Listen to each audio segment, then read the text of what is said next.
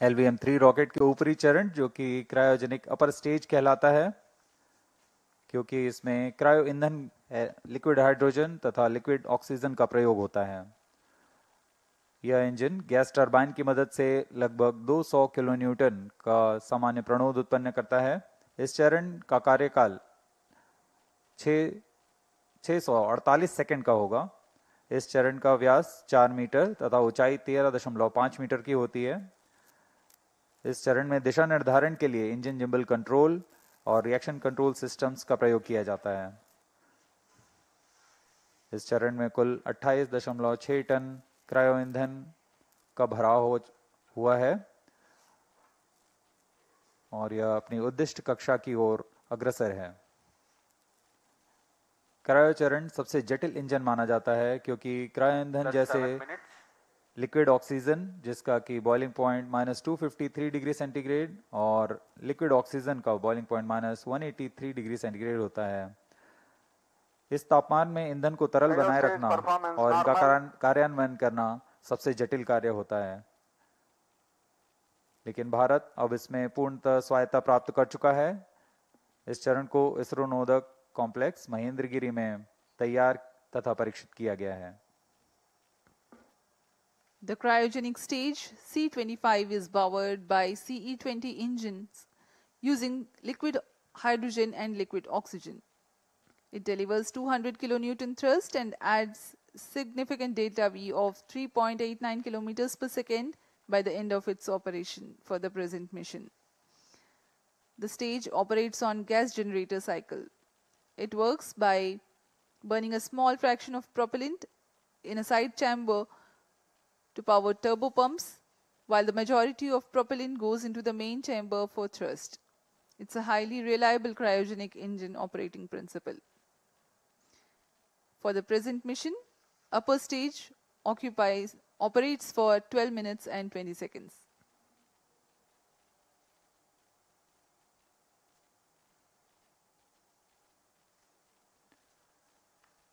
वर्तमान में port Blair स्थित रडार स्टेशन हम तक आंकड़े उपलब्ध करा रहे हैं, जिससे हमें यह जानकारी मिल रही है कि यान पूरी तरह सुरक्षित और सामान्य प्रदर्शन कर रहा है और अपने उद्दिष्ट पथ की ओर अग्रसर है।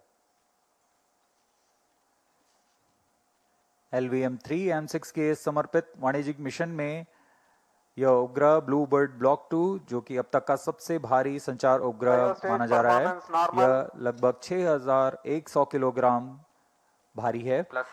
यह उपग्रह निम्न पृथ्वी कक्षा में सीधे मोबाइल तक ब्रॉडबैंड कवरेज प्रदान करने में सक्षम है, जो वैश्विक रूप से दूरस्थ, ग्रामीण, समुद्री और असेवित क्षेत्रों के लिए लक्षित है। अंतरिक्ष प्रौद्योगिकी और मोबाइल की दुनिया में क्रांतिक तकनीक का प्रदर्शन करने वाला यह उपग्रह, इसे संयुक्त राज्य अमेरिका के AST स्पेस मोबाइल ने तैयार किया है। यह उपग्रहों का नक्षत्र तैयार करने जा रहे हैं, जिसकी मदद से मौजूदा स्मार्टफोन में किसी भी समय और दूरस्थ क्षेत्रों में भी इंटरनेट सेवाएं उपलब्ध करा सकेंगे। इस तकनीक के लिए इसमें सबसे बड़े व्यावसायिक फेज्ड एरे एंटीना तैनात किए गए हैं, जो विस्तृत होकर लगभग 2400 वर्ग फुट तक फैल जाएंगे। इसमें संवर्धन कर पूर्ववर्ती ब्लूबर्ड उपग्रहों की तुलना में 10 गुना अधिक डेटा प्रसारण की क्षमता बनाई गई है। यह 4G तथा 5G जैसी सुविधाओं को सीधे अंतरिक्ष से मोबाइल तक पहुंचाने में सक्षम होंगे और वर्तमान में यह ब्लूबर्ड ब्लॉक 2 एक बड़े नक्षत्र के बेड़े में शामिल होने जा रहा है। The Bluebird Block 2 communication satellite developed by AST Space Mobile of USA is the heaviest payload the LVM-3 rocket has so far carried. The satellite is a part of the next generation of Bluebird communication satellites designed to provide space-based cellular broadband connectivity directly to standard mobile smartphones. Cryo stage performance normal. This constellation of satellites will enable 4G and 5G voice and video calls, texts, streaming and data for everyone, everywhere at all times. It features a 223 square meter phased array, making it the largest commercial communication satellite ever deployed in low Earth orbit. And Mr. P.K. Ghosh, who's a space scientist, continues to stay with us. Mr. Ghosh, the mega launch has successfully taken place, and the rocket is still in the trajectory. The process is still on. Help us understand the 3 stages that are being performed. See, if you're talking of the 3 stages of the LVM, which is essentially the GSLV Mark III, which we used for Chandrayaan and Mangalyaan, and we are going to use again for Gaganyaan, though it will be slightly modified. Now, the 3 stages essentially are of the rocket are. The first stage is there are 2 strap-on motors, S200, which, like I said earlier, that they burn for about 128 seconds or so. Then the second stage is the Vikas engines. There are 2 Vikas engines, and they are known as L110 stage, and they burn for about 293 seconds. And they develop, well, I'm not going into too much of detail, though I just mentioned it, thrust of 1,692 kilonewtons.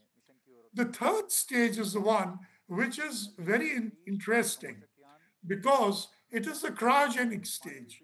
And that was the engine that we had asked the Russians to give us. So the history is that they gave us the engines, about 6 engines that they gave us, but under pressure from America, they didn't give us the technology. So here you have a complicated engine, but you don't know how to make it. So our scientists, worked backwards, and we created a cryogenic engine, which was not only simpler, because the Russian engine was very complex. It was not only simpler, but more efficient. So we told the Russians that, look, this is what we have done to your engine. Now, in fact, you can take it from us. No, I'm just joking. But this is the situation. So we have created the CE20 engine, which is the third stage, cryogenic stage, which burns for 643 seconds. Now, this is the stage which is under currently burning. Now, the LVM-3 is a very reliable rocket, and we are going to consider it for Gaganyaan 2, though the specifications will be slightly more and slightly better. 14 minutes past the launch. Push, also help us understand how long is it going to take for the satellite to reach the low Earth orbit? See, this takes certain amount of time of the rocket, because the satellite, it finally does some maneuvering and then releases that satellite. And this is a very big satellite. Now, normally in low Earth orbits, you don't have such huge satellites. You have smaller satellites. And as it was mentioned, and I mentioned earlier, that this has got an array of about, just imagine, a phenomenal 2,400 square feet. All right, Mr. P.K. Ghosh, do stay with us.